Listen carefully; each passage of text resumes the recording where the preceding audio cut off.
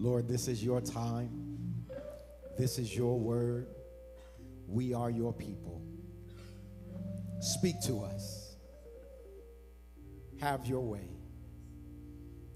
And convict our hearts to do your will. In Jesus' name we pray. Amen. Amen. Amen.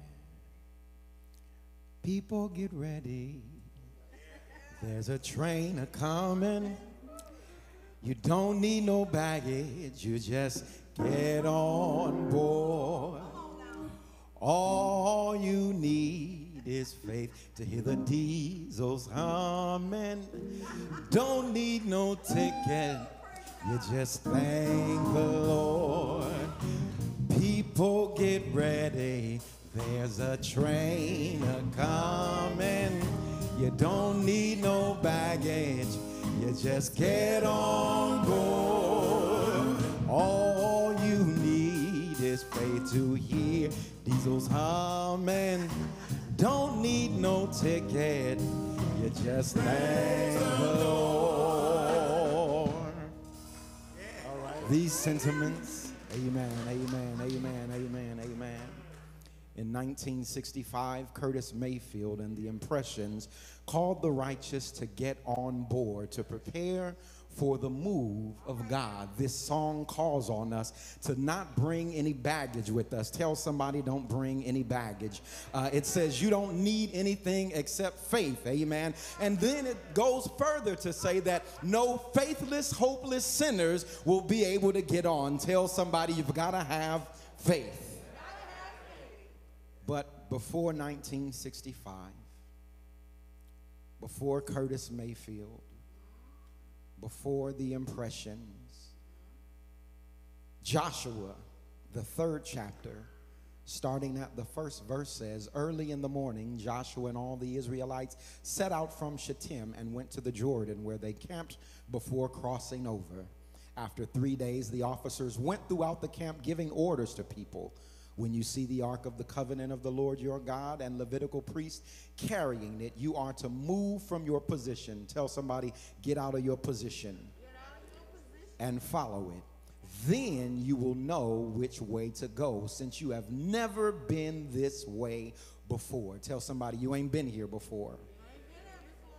But keep a distance of about 2,000 cubits between you and the ark. Do not go near it. Verse 5, the scripture for this morning, Joshua told the people, consecrate yourselves. Tell somebody, consecrate yourself. For tomorrow the Lord will do amazing things among you. Joshua told the people, consecrate yourself. For tomorrow the Lord will do amazing things before you. People, get ready. Joshua here in the 3rd chapter is encouraging Israel, who is preparing to go into the place and the land that God had promised them. They had already spent 40 years in the wilderness. Moses is now passed away, their old leader, and now Joshua has been anointed to lead them into the promised land. Many generations have passed on by now, and they've even in the wilderness been able to see God move in miraculous ways. Is there anybody that even in your hard times you were able to see God move in a miraculous way? And so they were familiar with who God was and what God was able to do. They had seen God keep them even in the hardest of times, but what they had seen had nothing on what God was about to do. They had seen and experienced God's love and God's faithfulness, but they had not seen his love and faithfulness in the way that he was about to show it. I'm talking to somebody this morning. Yeah, God might have been good up to now, but he's never been as good in your life as he's about to be. Yes, God may have blessed you before, but he ain't never blessed you the way he's about to bless you. Yes, God has brought along change in your life, but he ain't never changed things the way that you're about to see him change. And so I came this morning to say, people, get ready. Tell somebody, get ready. Joshua does not use the phrase get ready, so I took a little liberty, but what he tells the people to do is consecrate themselves. Tell your neighbor, consecrate yourself. You might not know what that means. Now you're just telling folks stuff. But the word consecrate means to make or declare as sacred. In another place it says that consecrate means to dedicate for a divine purpose. In another place it says to consecrate means to ordain to a particular office. And in one more place it says to direct all actions to a specific act. Make or declare as sacred, dedicate for a divine purpose, ordain to a particular office, direct all of your actions towards a specific act. Consecrate yourselves. Tell somebody, consecrate yourself. This was necessary. Usually when we look at the scripture, we think that this is just about that God is about to take them into the promised land, that he's about to cross them over the river Jordan. But when we look at the scripture, it is not just about what God is about to do, but the way that he's about to do it. I know again that in your life, God has already been blessing you, but now God desires to do a new thing in a new way, in new places. I came this morning to tell us and remind us that we've got to get ready, because what God is about to do in our lives, we've never seen it before. We've never seen how he's about to do it. We've never seen where he's about to do it. There are places in your life that you don't even realize God has just been keeping you afloat. Well, get ready for those places for God to explode them and grow them and mature them and drive them into new spaces and places that you've never seen. God did not need the people of Israel to consecrate themselves simply because he was about to bless them. They had been blessed all the time. Tell somebody, I'm blessed. See, when you're blessed all the time, when you wake up blessed and you go to sleep blessed, you might be looking for God to do something brand new. No, I'm not worried about my bills. I'm not worried about if I'm going to be able to make it to the next day. I'm not worried about my health. Actually, Pastor, my life is going pretty well. I'm comfortable. Things are all right. I'm cool. Everything is fine. Well, I came to let you know that even if you're just okay, God still wants to do something new and different in your life. And in order for him to do it, you've got to get ready. You've got to consecrate yourself. You've got to take some sacred space and some sacred time. You've got to direct your actions all for one purpose. You've got to make sure that you are ready to hold a particular space and office. I came this morning to remind us that it's time to get ready. I came this morning to let us know that it's time that we consecrate ourselves. People, get ready. Can I point out something interesting to you about this scripture? It's weird because he says he's going to do something that he's never seen before, and then they cross the Jordan, and they crossed the Jordan on dry land, right? Which they had seen that before, right? He had done that before. Sometimes you might be looking at something that wasn't about you. While God had parted the seas before, he had not done it for this generation. And so what the scripture is teaching us about is God's ability to do what he did for your parents for you. That's going to be important for somebody. Some of y'all might be struggling, but when you look back at your grandmother and your great-grandmother and your father and your mother, you see that they were blessed. This morning, I want to let you know that the same thing that he did for your grandparents, he can do for you. That the same way that he kept your mama and your daddy, he can keep you. No, it wasn't amazing. As a matter of fact, the Jordan was a lot smaller than the Red Sea. But what God was saying is, the same way that I blessed them, I can bless you. The same way that I helped them, I'm going to help you. The same way that I was with them, I'm with you. And so you don't have to worry. All I need you to do is get ready. Sometimes God has to remind us that he's been there for us generation after generation, day after day, year after year. I brought you through COVID, so I'm going to bring you through 2021. You don't have to worry about it. Your parents struggled. Your parents were broke, but look what I did for them. And guess what? Everything that I did for them, I can do for you. But I need you to get ready. But you might be saying, how do I get ready? There's 4 things I want to offer this morning that the scripture shows us. The first is to consecrate yourself. Tell somebody, consecrate yourself. Real simple. It's the title.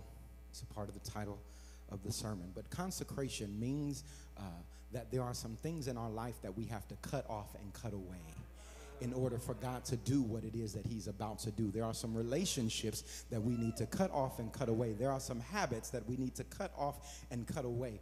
Another thing about this particular group of people who God was about to take into Jericho was that many of them had not been circumcised. You understand that circumcision was a very important thing among the children of Israel. And so they had not been circumcised. And before they were able to cross, amen, Dr. Hines, they had to make sure that all of those who were not circumcised had been circumcised, because they needed to say to God, we are ready to be obedient to what you're calling us to do. The thing that God is about to do in your life, you've got to be ready to cut some stuff off. And the truth of the matter is, it wasn't doing you no good anyway. Matter of fact, when you start listing the things that God is calling you to cut off, you know it's already giving you some headaches, some heartache, some stress, some pain, some tears. And so I want to call on us this morning to consecrate yourself. Cut some stuff off. Tell somebody, cut it off. The second thing that we must do is follow the leaders. Tell somebody, follow the leader. In the scripture for this morning, the soldiers tell the people, follow God and the Levites, because you don't know where you're going. The awesome thing about God taking us to places that we've never been before is that it requires that we be faithful. You can't go where you've never been before because you don't know how to get there. And since I don't know how to get there, I might as well follow God, because if I don't know how to get there, I might end up in the wrong place. Is there anybody who's ended up in the wrong place before? You knew God was going to bless you, but you started trying to do it by yourself. Maybe it's just me. When I knew God was trying to do a new thing in my life, and rather than listen to him and take his direction, I was like, oh Lord, I think I know the way. And I started walking and I ended up lost. Anybody amen? I'll say amen for myself. But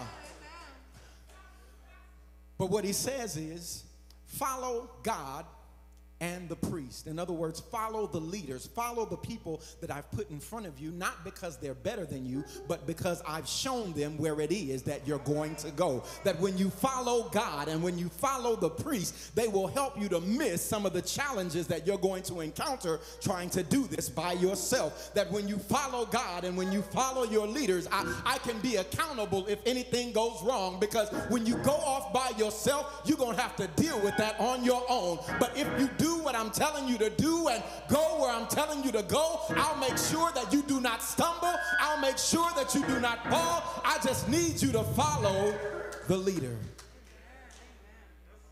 Consecrate yourself. Follow the leaders. 3, watch for the sign. Tell somebody, watch for the signs. I know it's a setup. Y'all like, this is the same sermon you preached the first time you preached. You right. It's a setup. Watch for the signs.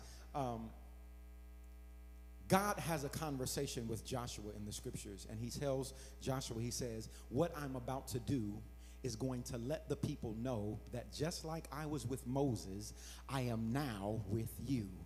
The reason we have to watch for the signs, because the signs are a sense of encouragement. The signs are things that God is showing us to let us know that he has not forgotten about us. The signs are the things that God is doing to let us know that he is indeed with us. Remember, you've never been here before, and so there might be some things that are scary. There might be some things that seem tough. There might be some things that are hard, but if you look for the signs, God is just saying to us, I'm right here with you. If you look for the signs, God is reminding you, I never left you nor forsake you. If we look for the signs, we'll see that God is not far, and the same favor that he showed us before, he's showing us today. Consecrate yourself. Follow the leaders. Watch for the signs. And the 4th thing, move forward. Tell somebody, move forward. This is a hard one, because oftentimes we expect God to bless us right where we are. We want to stay in the same mindsets. We want to stay in the same habits.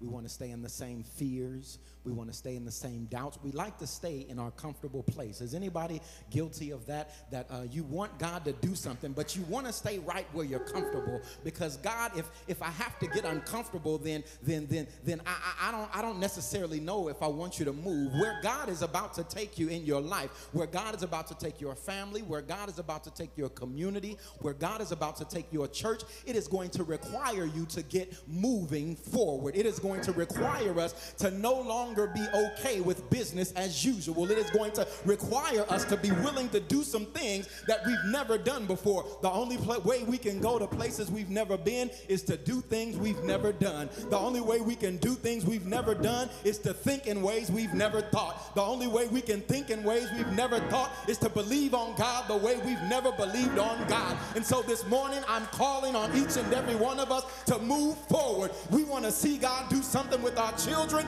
Move forward. We want to see. Check this out. There are some places in our life where we're so stuck on nonsense and foolishness that we cannot see what God is doing. There are things that we still angry about, stuff we won't let go of, stuff we're still heartbroken, and we're just sitting there. And God is saying, I'm trying to move you. I'm trying to grow you. I'm trying to bless you. I'm trying to lift you. And what I need you to do is move forward. Move forward from that disappointment. Move forward from that pain. Move forward from that hatred. Move forward from that anger. Move forward from your mistakes. Move forward from that person that took advantage of you.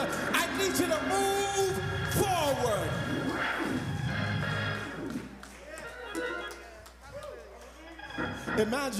Imagine what we would be talking about today if Israel decided they did not want to cross the Jordan.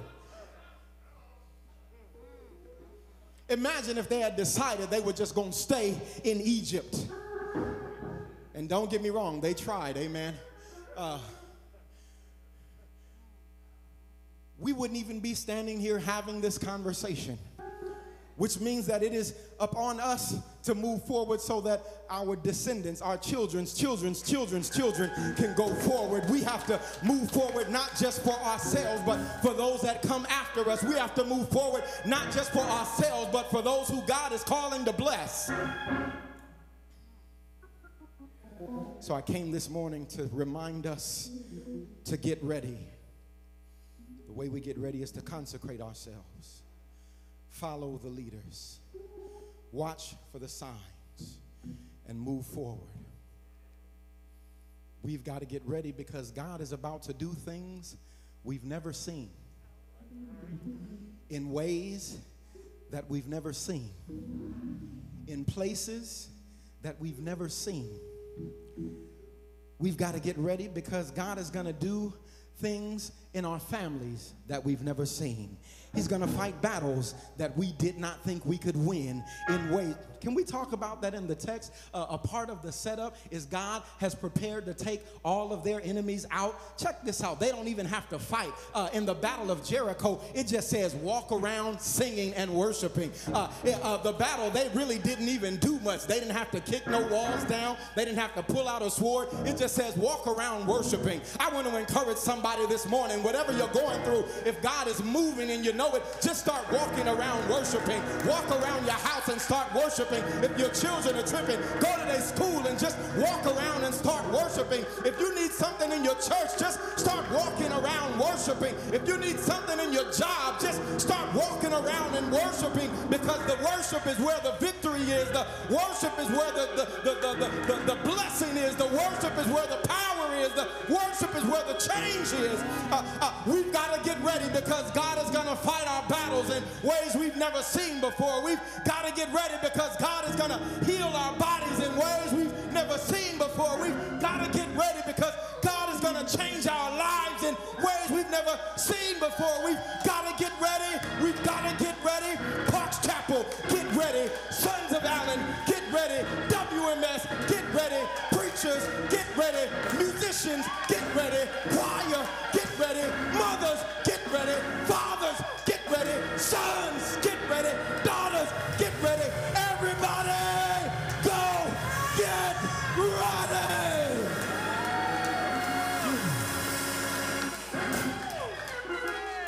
Trustees, get ready. Stewards, get ready. Teachers, get ready. Get ready. Get ready in your homes. Get ready with your children. Get ready with your spouses. Get ready with your parents.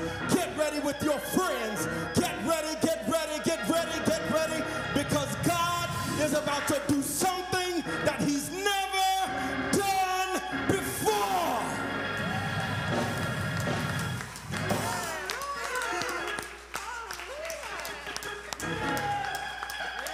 Yeah! Yeah! Get ready! Get ready! Get ready! Get ready!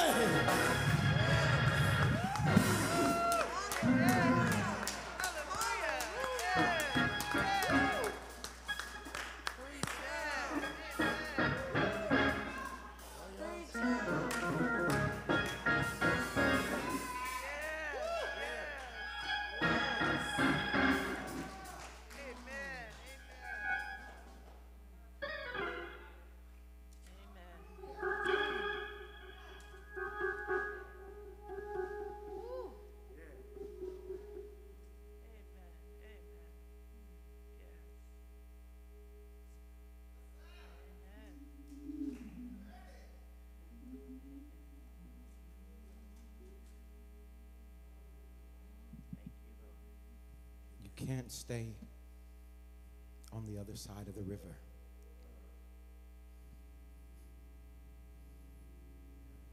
But you can't go over the same way that you are right now. What God has for you is so phenomenal that you don't want to sell yourself short taking the same baggage that you got on this side of the river over to the other side.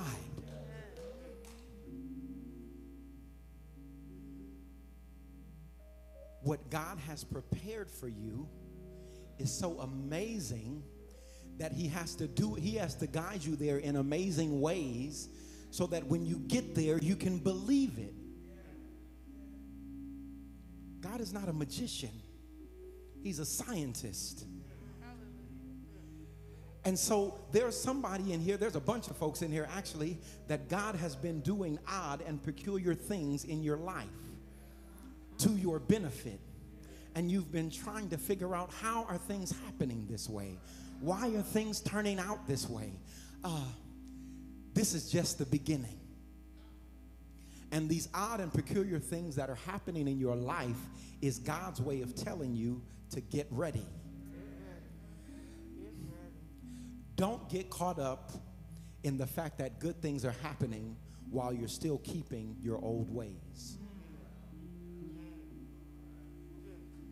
I'll say it again, because we can miss it sometimes. We could stay in our foolishness and say, well, God is still blessing me, so I must be okay. No. God gets our attention two ways. He leaves us to our own devices that usually ends in turmoil, because I don't believe God, oh, I'm punishing you. No, God just let us do us sometimes, and when we do us, foolishness happens. Or because we serve a merciful and loving God, he blesses us even when we don't deserve it. Because when you start getting blessings you don't deserve, you start thinking, God, what's going on? You thinking about me? And he said, yeah, I'm thinking about you.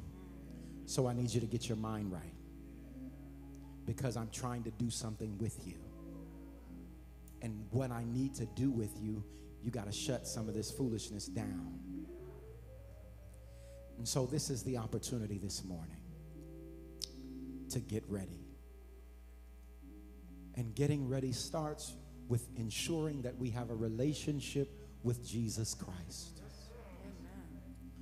There are three calls this morning. The first is the most important, a call to salvation. And so if there's someone in here or someone worshiping with us online that does not know Jesus Christ and you would like to make him Savior of your life, I'm going to ask you to say the prayer of salvation with me. The second call is a call to join the family of faith here at Parks Chapel. Let's be clear that the story of Israel is a family story. These ain't just a bunch of random folks that God was blessing independently. This was a family of people, and this is the story about how God moved in their life, which suggests that we got to be a part of a family so that we can see the generational blessings of God. Amen. And the third is you might know Jesus. You might have a place where you are a part of the family, but you have been struggling with feeling disconnected, and you'd like to rededicate your life to God. If that is any person in here, the last two, to join membership or to rededicate your life, just say out loud or put in line, "It's me, Lord." Amen. But this morning, if you're worshiping with us, whether here or online, and you don't know Jesus Christ as your Savior, I want to invite you to lift up both of your hands and repeat this prayer with me. Lord God, I confess that I am a sinner, and I desire to lead a new life in Jesus Christ. I repent from my old way of living and submit to a new life in you, Lord. I believe that Jesus Christ died for my sins on the cross, and that 3 days later you raised him from the dead with all power in your hands. I want Jesus to be Lord and Savior over my life. Come into my heart, Lord Jesus. Come into my heart, Lord Jesus. Come into my heart, Lord Jesus, so that I may be saved. If you believe that prayer with your whole heart, say amen, amen, amen. And you are indeed saved by the blood of Jesus. If by chance you answered yes to the other two questions, after worship, I'd invite you to pull one of the ushers to the side and let them know that you'd like to join us here at Parks Chapel. If you have a desire to rededicate your life, please do the same. And we will walk and work with you as we get ready for what God is doing. Amen. Amen. Amen. And now let us prepare ourselves for the receiving of Holy Communion. Before we do that, I was supposed to make this announcement earlier, so forgive me. We are looking for a bunch of new teachers, but primarily for a new youth Sunday school teacher. Amen. Because Sister Nicole is going to be, we excited because she's getting married. Amen. And her and Reverend Sherrod, and so she is going to be fulfilling her ministry in another place, but we got to make sure that we do not let these babies be without the word. Amen. And so if you would see, who should I assign this to? I like to give people work. If you would see Brother Lonnie after worship, or Brother Watkins, or Sister Paula, if you're interested in any of the teaching for Sunday schools and Bible studies, but primarily for the youth class, please see any one of those persons. Amen. Let us prepare ourselves for communion.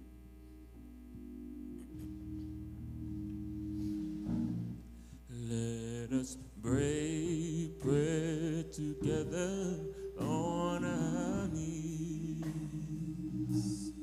Let us break bread together on our knees. When I fall on my knees with my face to the rising sun, oh Lord, have mercy on me. Let us drink wine together on our knees. You that do earnestly repent of your sins and in love and charity with your neighbor, and intend to lead a new life following the commands of God and walking henceforth in his holy ways, draw near with faith and take his holy sacrament to your comfort, making your humble confession before Almighty God, meekly kneeling. The general confession. Almighty God, Father, our Lord Jesus Christ, maker of all things, judge of all people, we acknowledge and bewail our manifold sins and wickedness, which we from time to time most grievously have committed by thought, word, and deed against your divine majesty, provoking most justly your wrath and indignation against us. We do earnestly repent and are heartily sorry for these our misdoings. The remembrance of them is grievance unto us. Have mercy upon us. Have mercy upon us, most merciful Father, for your Son, our Lord Jesus Christ's sake. Forgive us all that is past, and grant that we may ever hereafter serve and please you in the newness of life, to the honor and glory of your name, through Jesus Christ our Lord. Amen. Almighty God, our heavenly Father, who of your great mercy has promised forgiveness of sins to all of them with hearty repentance and true faith, turn to you. Have mercy upon us, pardon and deliver us from all of our sins, confirm and strengthen us in all goodness, and bring us to everlasting life through Jesus Christ our Lord. Amen. Almighty God, unto whom all hearts are open, all desires known, and from whom no secrets are hid, cleanse the thoughts of our hearts by the inspiration of your Holy Spirit, that we may perfectly love you and worthily magnify your holy name, through Jesus Christ our Lord. Amen. It is very meet, right, and our bounden duty that we shall at all times and in all places give thanks unto you, O Lord, Holy Father, Almighty, everlasting God. Therefore, with the angels and archangels and with all the company of heaven, we laud and magnify your holy name, evermore praising you and saying, Holy, holy, holy, Lord God of hosts, heaven and earth are full of your glory. Glory be to you, O Lord Most High. We do not presume to come to this your table, O merciful Lord, trusting in our own righteousness, but in your manifold and great mercies. We are not worthy so much as to gather the crumbs under your table, but you are the same Lord, whose property is to always have mercy. Grant us, therefore, gracious Lord, so to eat the flesh of your dear Son Jesus, and to drink his blood, that our sinful souls and bodies may be made clean by his death and washed through his blood, and that we may evermore dwell in him and he in us. Amen. Amen. Amen.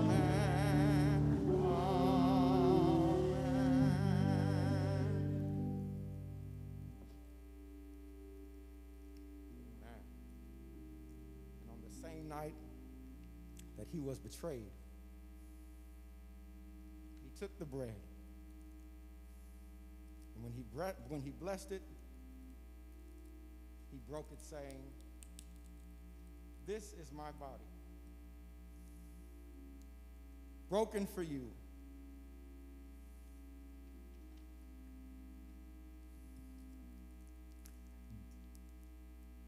Do this in remembrance of me." Likewise, after the supper, he took the cup. And when he had given thanks, he gave it to them, saying, "Take, drink ye all of it. For this is my blood of the New Testament, which is shed for you and for many for the remissions of sin. Do this as often as you shall drink it in remembrance of me." Amen. Amen. Let us drink wine together on our knees. Let us drink wine together on our knees. When I fall on my knees with my face to the rising sun, oh Lord, have mercy on me. Let us praise God. Let us praise God together on our knees. Let us praise God together on our knees. When I fall on my knees with my face to the rising sun, oh Lord, have mercy on me. Has everyone received their communion?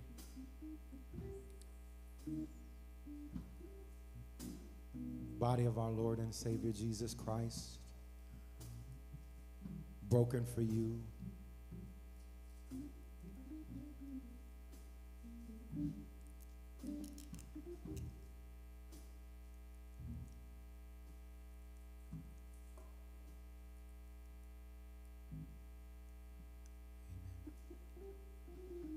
The body of our Lord and Savior Jesus Christ, broken for you. Take and eat all of it.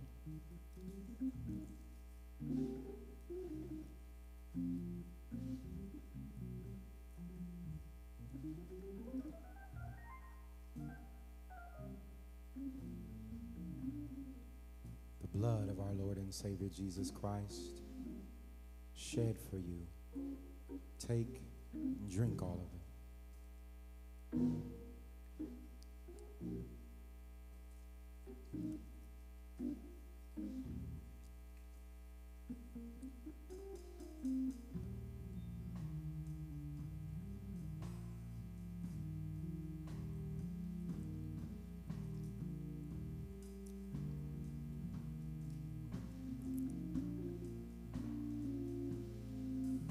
Having renewed your covenant, live in love and charity with your neighbor. Amen. Let us now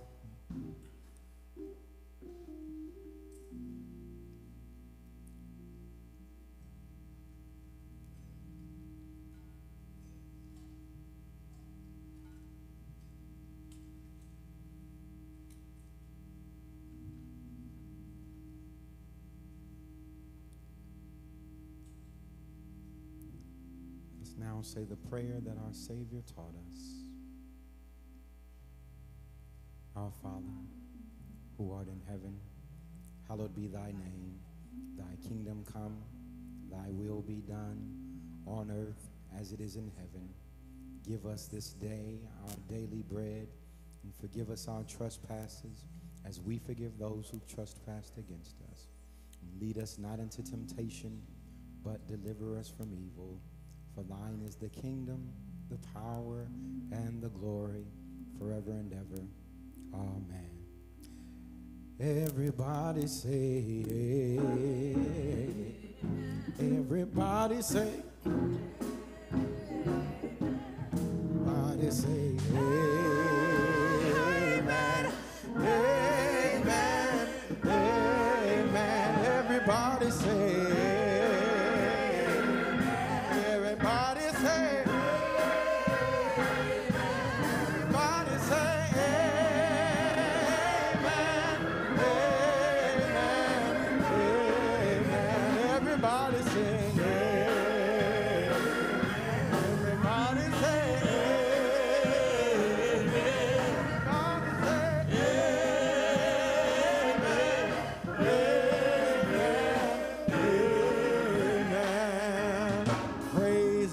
from whom all blessings flow. Praise God from whom all blessings flow.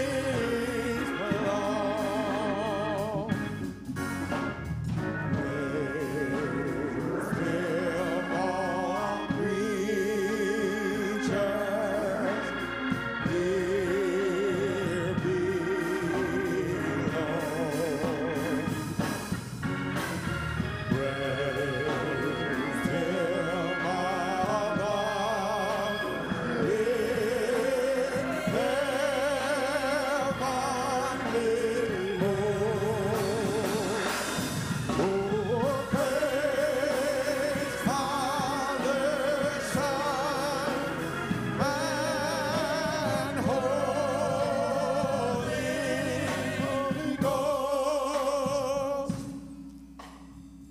God is preparing to do something that you've never seen before. So consecrate yourself and get ready.